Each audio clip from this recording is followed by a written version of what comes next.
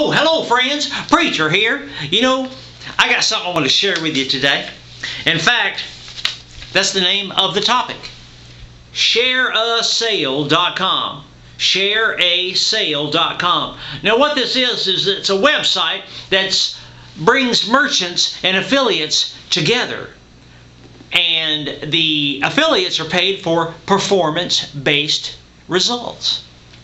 Oh, if you've got a different product or software program or something like that you want to sell on the internet, go to ShareASale.com. They can help you hook up with affiliates that'll help you sell your products.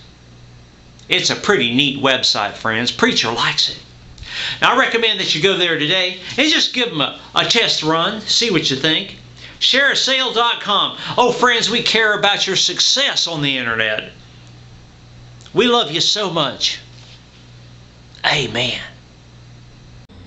Hello friends, Preacher here. You know, I was just reading in the scriptures how people used to come together and share their information.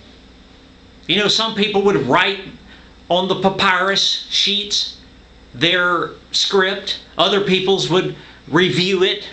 The scribes and the Pharisees would get together. Oh, it's complicated, friends, but things happened back in the old days, and they're still happening today. Let me share something with you.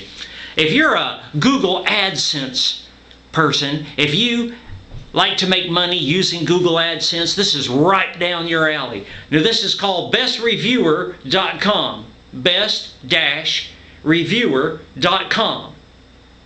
Now, what you can do is you can post your articles there, the stories that you've written, reviews of other sites, reviews of anything, automobiles, televisions, reviews of other reviews. And you can get paid as people read those and click on the ads. You get paid through the Google AdSense sharing system that they have there.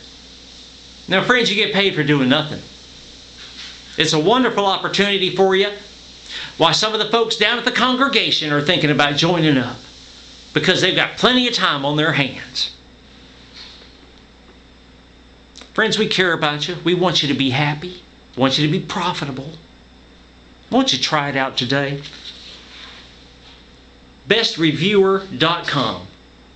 Don't forget the dash. We love you, friends. Amen.